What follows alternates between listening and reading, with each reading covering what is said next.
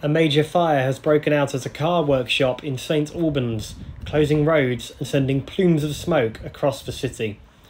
The fire broke out at 11 o'clock this morning, with nearby residents describing the sound of explosions coming from the Orient Close industrial estate. London Road in the city remains closed as firefighters attempt to put out the blaze, with police and ambulance services both in attendance.